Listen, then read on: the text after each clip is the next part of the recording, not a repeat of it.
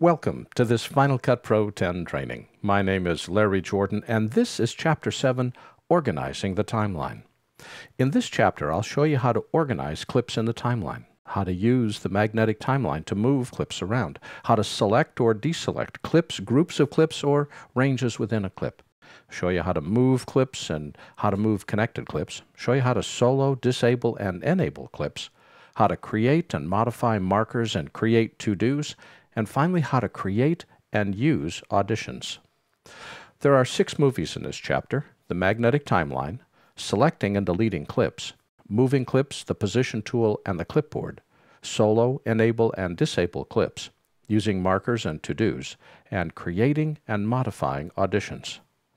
There is a lot to cover, and I can't wait to get started. My name is Larry Jordan, and welcome to this Final Cut Pro 10 training.